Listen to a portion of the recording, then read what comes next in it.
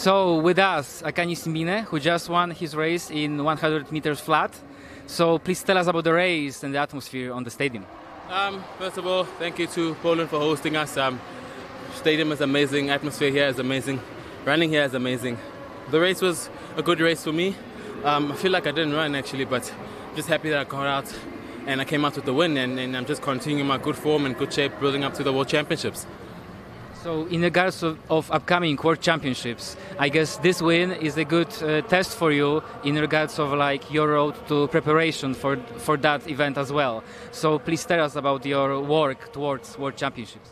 It's just focusing on, my starts, focusing on my top pain speed and just making sure that I'm as good as I can be at World Championships, and I've had a good couple of races the last couple of weeks and happy with where we're at with training, and we're just going to keep on building and making sure when we get to World Championships we're at our best.